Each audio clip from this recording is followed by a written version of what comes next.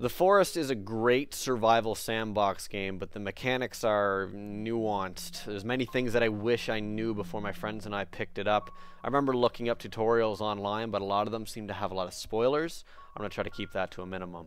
This video is only going to cover some basic, non-obvious mechanics. I'm not going to be touching anything related to the story, and I'm not going to be showing anything or talking about anything that, for example, you don't see outside of the trailers for this game.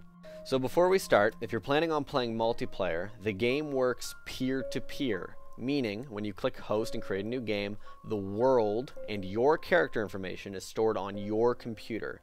Your friend's information, and their character save, however, is stored on your friend's computer. It is not linked to a Steam account, and if a friend switches or wipes their computer often, they will need to transfer their save. Be sure to turn down your sensitivity. Mine is set at 0 and it is still too high. Go for 0 or 1 and adjust it when you get in game. If you're playing multiplayer and you want trees to respawn, which I recommend, as the host, just flick it on in the gameplay settings. But really everyone should turn this on anyways. If you destroy tree stumps, the trees will not respawn. Outside of that, there isn't much more to mention settings wise that affect the game. In the beginning, have fun exploring around a bit and not looking up any guides, but later on, maybe 2 days in, don't feel bad about opening up an online map which will show you where everything is and give you some actual goals. It is easy to miss things sometimes when exploring, and some things are not obviously found. All items in the game respawn, with the exception of trees by default, meaning do not worry too much about conservation of materials. Oftentimes, if you exit and return to an area, all items in that area will respawn.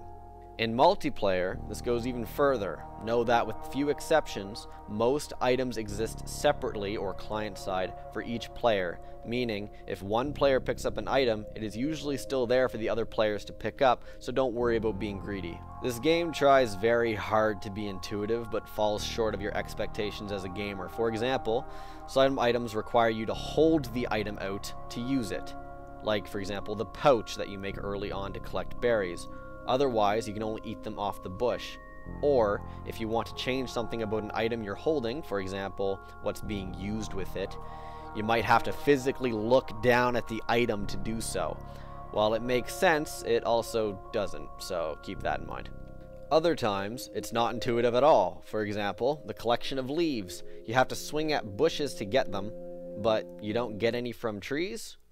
Don't worry, you'll get the hang of things quickly. Also, aiming in this game is an actual skill. The aiming assistance you are given is off for many of the items.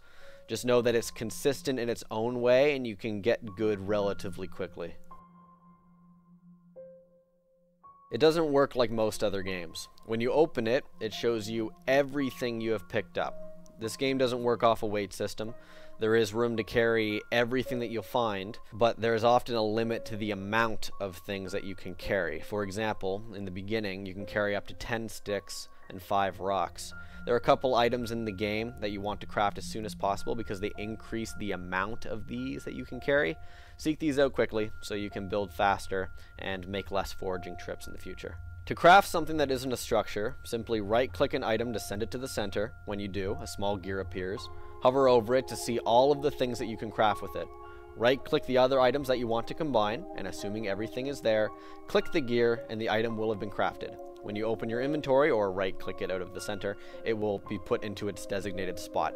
This game gives you hotkeys for items, but never tells you how to set them. To set items to your hotkeys, combine the backpack with the item that you want to set, click the gear, and select the key that you want to hotkey it with. In multiplayer, if you want to share an item with your friends, you can't just drop it on the ground. When you first start your game in multiplayer, make sure everyone explores the starting area and finds the tray item, because you don't spawn with it. If you want to share something with your friend, combine it with the tray, and your character will hold it out so your friend can take it from you. When you open up your building menu, you will eventually learn what tab contains what, so don't worry how some things just seem to be oddly classified.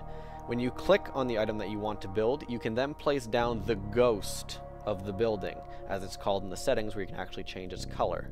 If the building that you're trying to build contains multiple parts, you can click to place the current piece. Some buildings have snapping, so you can make sure that you're making perfect squares. Some buildings have alternative states. You can press R to cycle through them once you've confirmed the building. The game has a couple pre-made structures, so for example whole houses, and a couple pre-made pieces referred to as basic building structures. Stick to the custom building options for the most part, but feel free to play around with all of them in their ghost states. Placing ghosts costs nothing, and in multiplayer, your friend will only be able to see the ghost once you confirmed it with E. Once the ghost is placed, you can start pressing E to start building it piece by piece. It tells you everything that you need to build it, and your friends are able to pitch in. Sometimes there is a glitch where your friends can't see what they contributed. Don't worry, it was counted, and the host should be able to see the actual progress. If you hold down Q, you will destroy the ghost. This can be done at any point up until completion. However, if you do, you will only get a small fraction of the resources that you put in back. Last few notes. Benches restore stamina. Birdhouses collect feathers, even though you can get feathers by killing birds and then picking up the feathers that fly off of them. Lamps are permanent sources of light, and also feel free to invest in zip lines for logs.